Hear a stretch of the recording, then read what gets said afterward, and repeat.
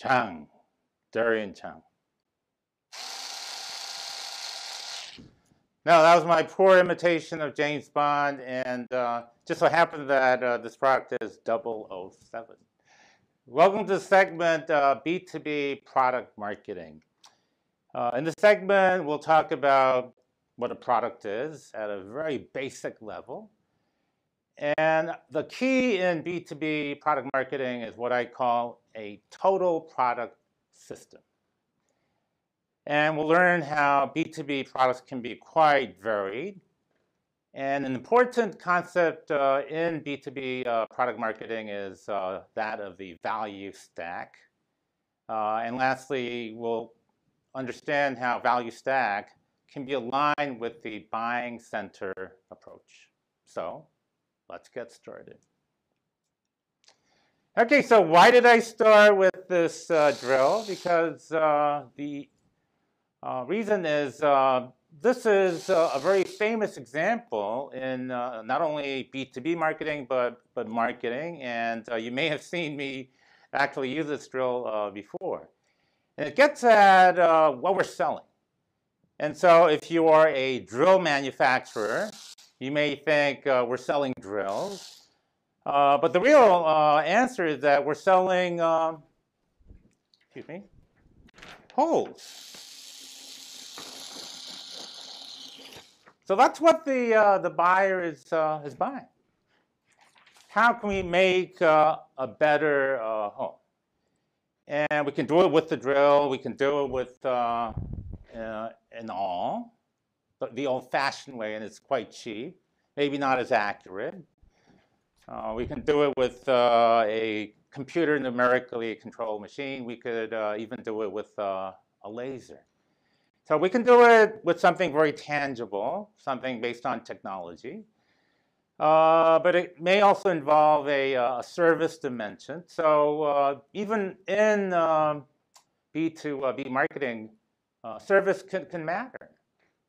We tend to think that it only matters in B2C marketing. No, the truth is that it can matter just as much in B2B marketing. So we have to really understand value and the end needs from the customer's standpoint, especially in terms of how much to mix the tangible against the intangible. And that customization will depend on the 눈높이, or the eye leveling, that is achieved by marketing.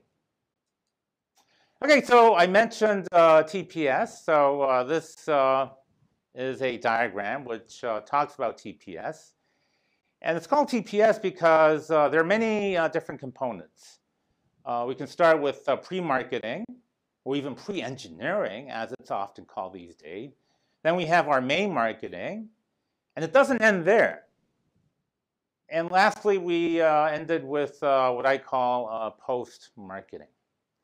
And the reason I drew it this way was because if we look at the arrows, we see that depending on the level, whether it's pre-marketing, main marketing, or post-marketing, the targeting may be different. And we will recall that the numbers here refer to the buying center member. So B2 could be engineering. So who does the marketing? It doesn't have to be always the marketer. The captain of our selling effort can be our engineer. So the S2 could refer to our engineering department. So at the pre-marketing or pre-engineering level, and that's why it's often referred to as pre-engineering, it's not even marketing, because there has to be a lot of technical discussion that goes on between our potential buyer and us. But of course, during the main marketing stage, a lot of the transaction will take place between the purchasing department and our sales and marketing personnel. And lastly, after a product is bought and is being used, there may be a lot of after-sales effort that is needed. And that's when a department like S5, let's say the technical support team, has to serve the user, which here is signified as B6. So many different stages, many different dynamics involved in B2B product, what I call TPS marketing. So these are the implications of TPS, that it's a multi-stage and a team approach concept, and that the differentiation, the POD, can be achieved at any stage. It's not just at the tangible product stage that you achieve POD.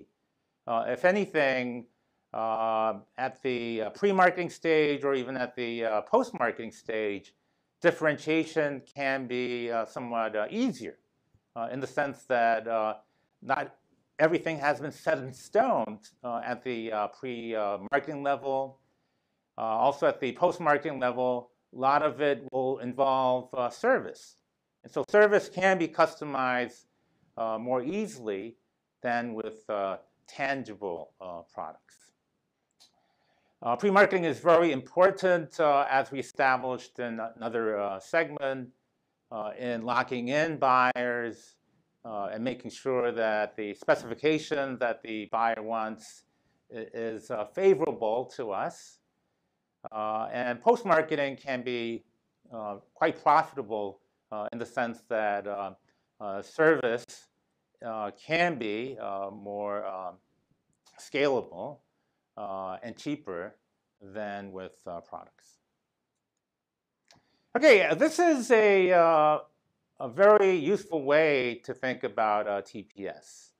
So I won't go into the nitty-gritty details, but let's just assume for the sake of simplicity that the first 3 stages involve pre-marketing, and the next 3 stages involve main marketing, and post-marketing involves the very last stage, which is satisfaction of the customer. And what this chart gets at is that, well, we have to plan. So the key word is plan. And we have to delegate roles and responsibility. Here is even more than just roles and responsibility. It's accountability. It's who has to be consulted, who has to be at least kept in the loop. And so the RACI will differ by the TPS stage. So not everyone has to be involved at every stage. We have to make sure that, again, the key people who are responsible and accountable do have to be.